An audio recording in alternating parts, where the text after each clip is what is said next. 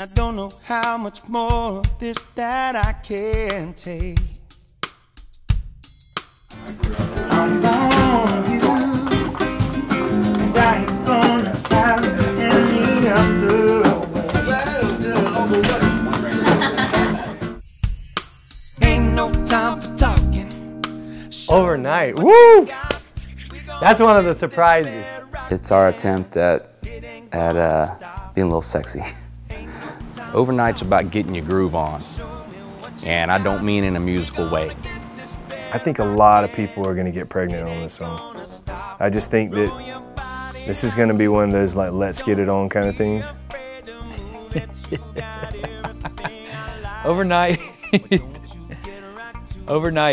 it has been the one song that's divided this band the most, as far as should this be on the record or not.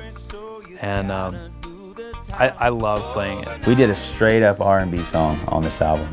It was great to have, you know, Trombone Shorty sit in with us. I really love his approach to playing the horn, and as an entertainer, he's one of my favorite, you know, artists out there.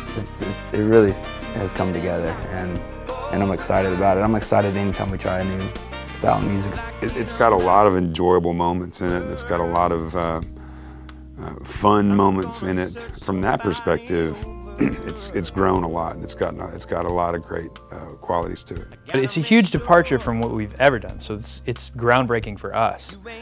And Zac sang the out of it, so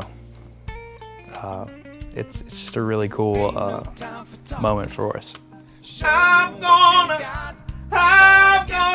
beat it up, girl. Ain't no time for talking. Show me what you got. Gonna wait it out. It's mainly all Nick, you know, but it put me in a state of mind back when listening to Marvin Gaye and listening to, you know, Bill Withers, and it's a straight up R&B tune, but it's Zac Brown Band. Yeah, girl. No, I gotta go to work. Okay. I gotta go to work, but I'm gonna call you. Okay. Overnight. Overnight.